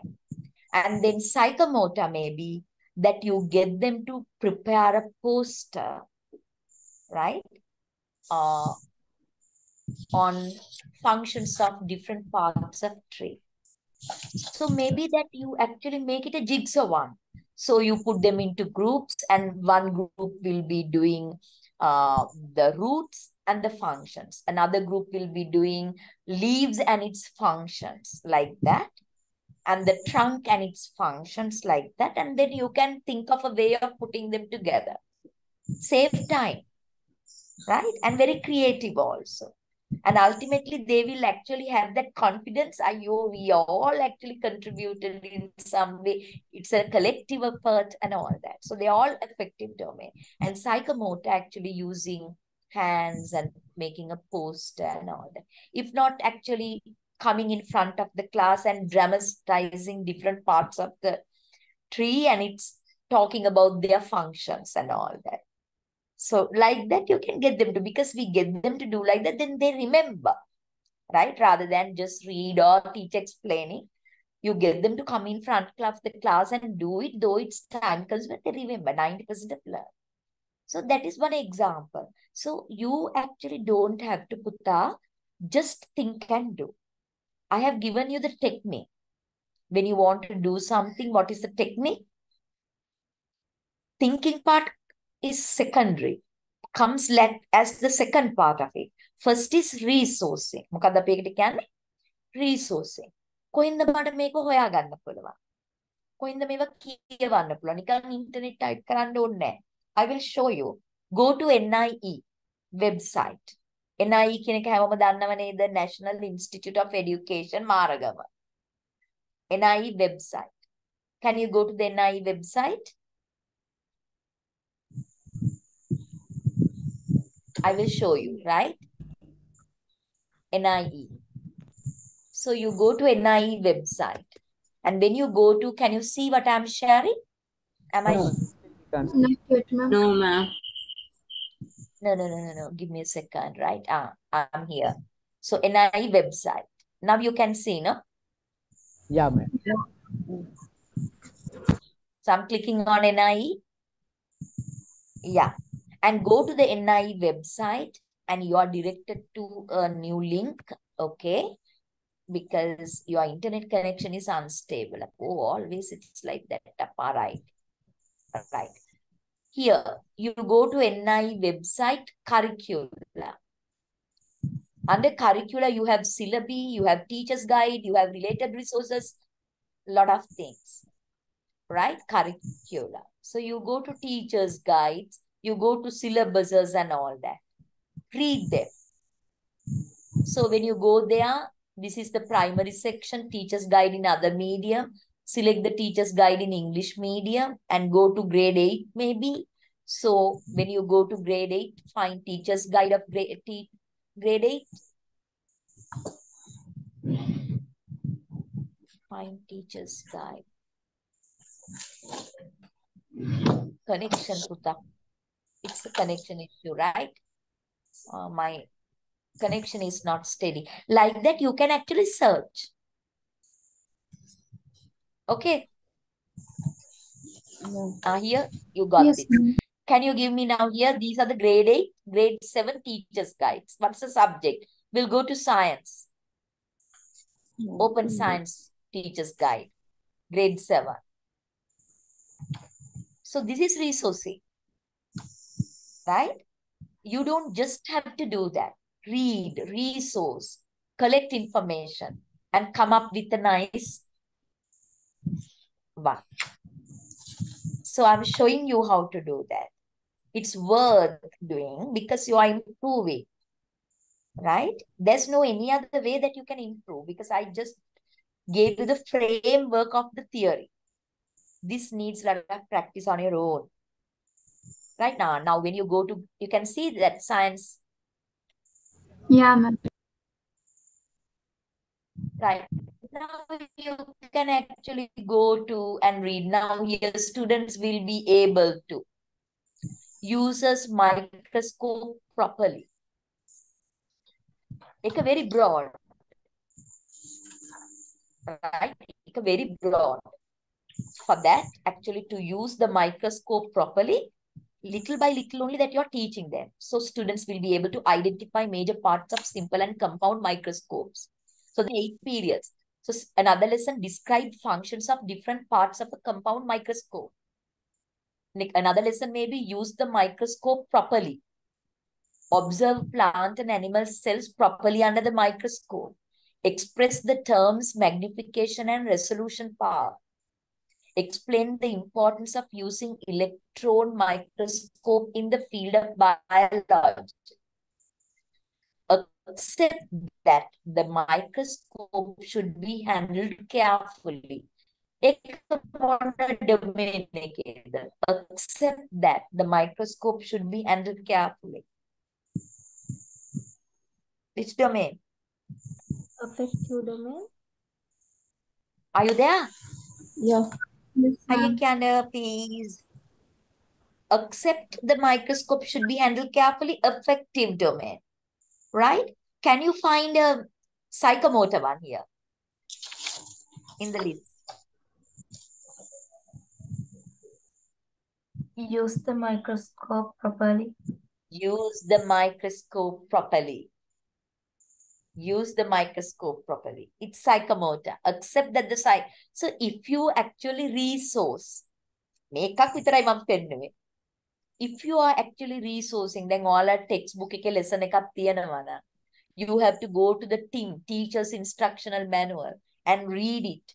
And you have to go to the Bloom's wheel, actually find verbs. Shall we go to another one? Here.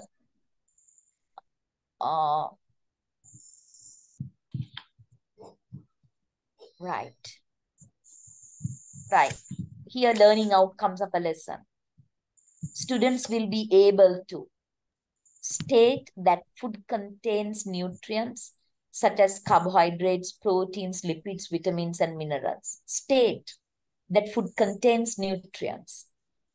Give examples of items of food rich in carbohydrate, proteins, lipids, vitamins, and minerals. Give examples of items. Conduct simple tests to identify starch, protein, and lipids. Accept that a balanced diet contains all nutrients needed in sufficient quantities. First one, what is the domain? Cognitive. Second one? Cognitive. Very good.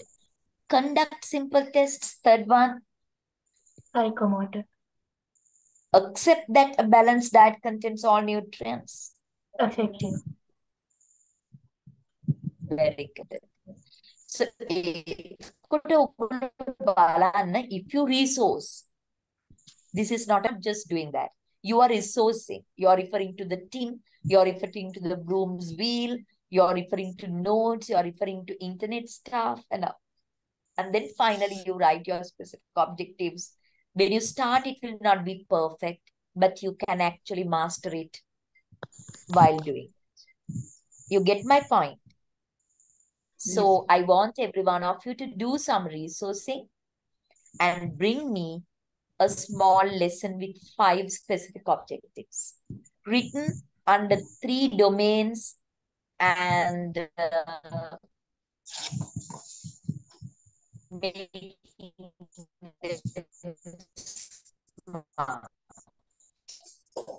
Hello. Are you okay? Yeah, madam. Again, tell me the question, madam. Yeah. Sorry? Can you speak louder, Puta? I can't follow you. We didn't hear, madam. Can you please tell it again? Can you repeat? Can you please tell it again, madam? You want me to explain it again? The question, right? This is homework and a must. There are 10 of you. All the 10 should do. Right? Can you hear me properly? I'm loud. Yes, ma'am. Yeah. So this is what you can do. You can think of a lesson of your choice. Science, maths, English, whatever. Right? And you can actually go to NIE website. I showed you NIE, National Institute of Education. Go to website and go to syllabus, curriculums. And there you can find textbooks. You can find teachers' instructional manuals. That is what I showed you. That is like teacher guides. Syllabuses are there, teacher guides are there, textbooks are there, right? Workbooks are there. So you can select a lesson from the textbook and you can refer to the teacher's guide of that particular grade and the subject. It's available. And then you can actually see what kind of specific objectives under the 3 domains and the smart way how you can do that. You can actually read something and do. You can just ලියන්නේ නැතිව. Right? Then 10 of you are kind of talking about it. We have 10 examples. Am I right?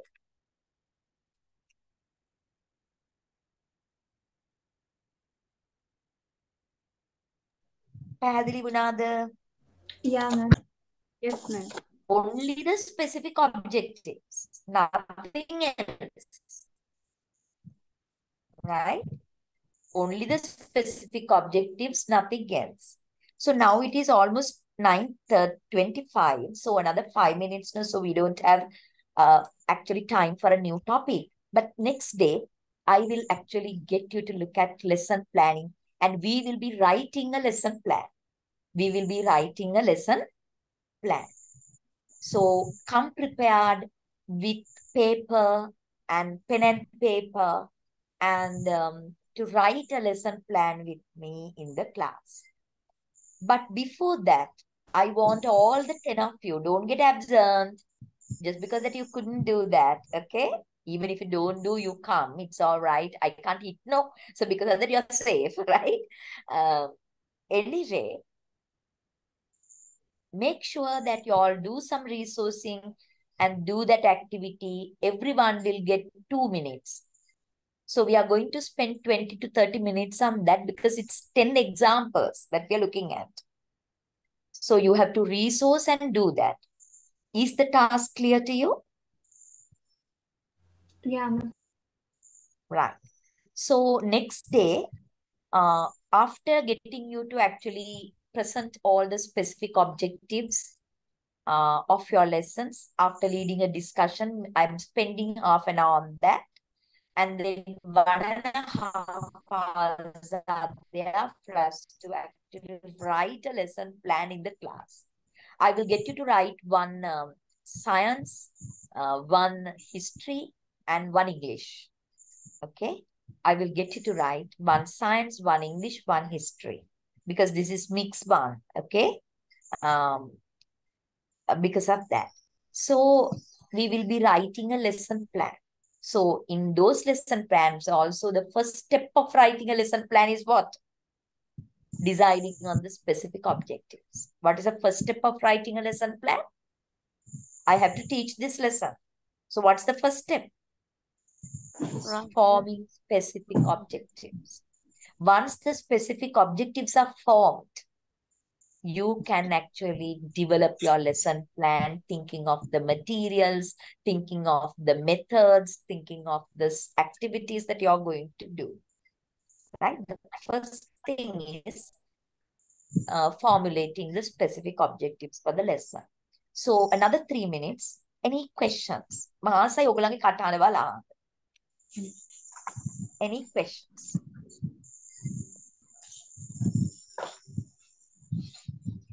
Any questions? Hello, ma'am. Yeah. This Today is is my Fatima. first day. No, I This am is Dilini. Fatima or Dilini? Dilini, madam. Yes, Dilini. Hayen kata karana Today is Dili. today is my first day, ma'am. Papa. How come, Deyane, Dilini? How come? So, Dilini, where are you from? I'm from Mathura, ma'am. Mathur, are you a teacher? Yes, I'm an English teacher. So, are you a product of Pasdunrata? No, ma'am. HND. HND. Right, it's Yes. okay. But this kind of, these are not something new to you. You have done these in HND programs as well. Am I right? Yes, ma'am. We learned Ah. Bloom's taxonomy, Right, etc. okay. So this is not something big for you. So you will be able to manage. But the thing is, you have to be ready for your written examination. You have to be ready with the assignment. So assignment you have not done, no? Yes, ma'am. So what you can do is this. You have to actually get the institute to send you all the recordings and the lecture notes, right? and you have to Okay. listen to them and self-study. And then Yes, you will ma'am. be I able watch to do your assignment. Huh? I watch YouTube videos. Right. So then So I you prepared understand. my assignment. Did you receive the assignment? Yes, ma'am. So you will be able to do the assignment, no? Yes, ma'am. Already I prepared, but I couldn't upload for the due date. Right. Right. Okay. It's no problem because institute knows about your problem, right? So it's no problem, Dilini. If you work hard, I think you can catch it up, no? Yes, ma'am. Okay. Then you didn't do psychology, no? No, madam. Pedagogical psychology? No, not yet. For that also you have to listen to recordings. Yes, ma'am. For do the assignment, I watched only education technology videos. Yeah. You finish this first, right? Otherwise, too much for you, right? You finish this first and keep in mind you have a presentation and you have the written examination. And every one of you listen, your presentation for this subject would be, I want you to actually write a lesson plan and present it to the class. So once, right, that will be the oral assessment. I will get you to write a lesson plan. I will get you to share the lesson plan and explain how we are going to do that with the rationale. Reflection and all that. Once we complete the lesson plan, it's very easily that you can present it. That will be your actually presentation. That will be actually towards the end. Excuse me, madam. Yeah. Presentation in the sense that means we have to teach, isn't it? You don't have to teach, Buddha. No. You don't have to teach. You have to present your lesson plan. I have planned this lesson for grade 6 students. It's a science lesson. It's the unit 2 and like that. And I actually, these are my specific objectives for the 40-minute lesson. And these specific objectives, these are from cognitive, these are from affective, these are from psychomotor.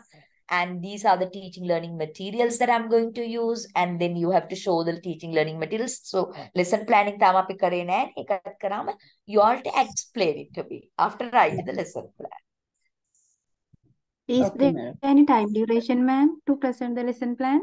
That, of course, I have to decide later on. I will ask from the institution whether they can actually give me some more hours for that. If not, I have to limit it. Otherwise, normally a presentation is for 10 to 15 minutes. I will give you all the instructions before I get you to do that. Keep that in mind. It will be something like that, okay? Okay, ma'am. Excuse me, ma'am. Yes, yeah. We have got like that. Sorry? We have got like that assignment before this. Is this also same as like that? Lesson plan assignment. We have got something like that. Where? Make a lesson plan. Didn't you send an assignment like that? No. But I have done like that one. Where? In which module? That is motivational learning, no? Not that one. Wait, I'll check it. So have you done lesson planning with some other lecturer? No, I'm not. I think she asked about the flipped classroom lesson plan, madam.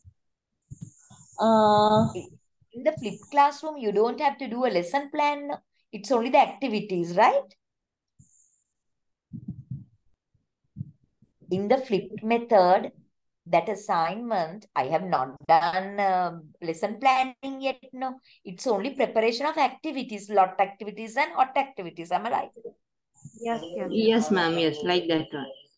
Yeah, in that they have asked us to describe what we are going to do. Yeah. That's what she thought it So, may be no, a lesson plan. it has nothing to do with lesson planning. Lesson planning is totally different, and I have not taught it to you. I have something I have to teach, and then only that I can set an assignment. No? Now, explain means the steps of conducting flipped method. Okay, ma'am. Explain the steps of conducting the flipped method. That is what I have asked there, right? Not the lesson plan. Okay. Okay, ma'am. I have asked you to explain how you are going to conduct it. So then you are going to send them materials and activities, lot activities, and you will give them feedback and then get them to come to class. And then you get them to be in groups and pairs and conduct these hot activities. And what are those hot activities? How you are going to conduct this flip. It's not a lesson plan actually, because something that I have not done, I can't set an assignment like that. No, I never expected you to. You wrote a lesson plan there. No, I just write the steps, what I'm going to do. Okay. Steps of conducting the flip method. That is what I But I asked didn't you. put the step, ma'am. I didn't put the step number 1 like that. I didn't put. Just No, I actually don't. No, men, එහෙම කියලා නෑ. You don't have to number the steps. You have to explain, describe how you're going to conduct it. So Okay, that means steps. Okay, you can do it either way. You can actually write number 1, 2, 3, 4 like that. If not, you can explain. This is how I'm going to conduct this. A specific objectives, what lesson plan, components, what nothing is there. It's only activities, right? Right. You have got it mixed up the කියලා මම මේ කල්පනා කරනවා. Right? It's okay, no problem. Right? I will only look at the activities. It's clearly asked what are the activities කියලා. So I will give marks accordingly. And word count, number of words, that is a must. Because cut and paste work.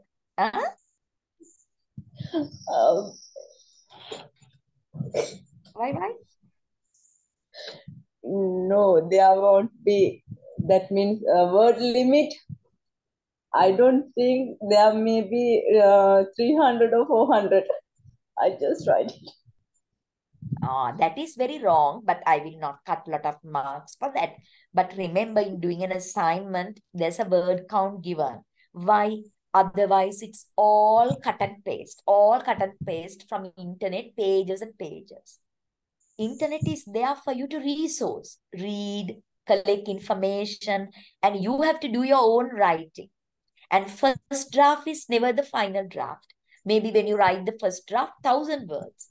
But you have to actually reduce the number of words for that, revising, editing. They are skills actually, right? They are skills. Those are the purposes. Otherwise, what's the point of giving you a take-home assignment in this age of internet and ChatGPT, right? But we have our own ways of not getting you to cut and paste. You can resource, read them, collect information, and you have to work on your own. That is actually why the word counts and guidelines and all these things are there. So they are very important, right? Hello, madam. Yes. Madam, civilly, I have prepared it like a lesson plan actually. Sulochana? Yes, madam. No, anyway, it's all right. If you prepared it as a lesson plan, I will look at only the activities. But some marks will be deducted because addressing a question. You're like small children, right? Now, yeah. Shall I prepare another assignment and send you then? Yeah. Please do so. Okay, and in that you can say, kind of ignore the previous one, Kela. Okay, this is the proper Kela. You have to state. Okay, madam. Because you have to actually. I have not done lesson planning yet. So how can I ask you to write a lesson plan? Lesson plan is not. It's different from the activity given. Okay, now you can correct the mistake. Okay. Thank you, madam. Right. Okay. And then shall we Wind up? Okay, Okay, then. Thank you very much, every one of you. See you Good next night, week, ma'am. Wednesday, 7:30. Okay? Good night, ma'am. Thank you. Thank you Okay, so much, ma'am. ma'am. Good Goodbye. night. Yeah, good night. Bye-bye. Bye bye. Bye.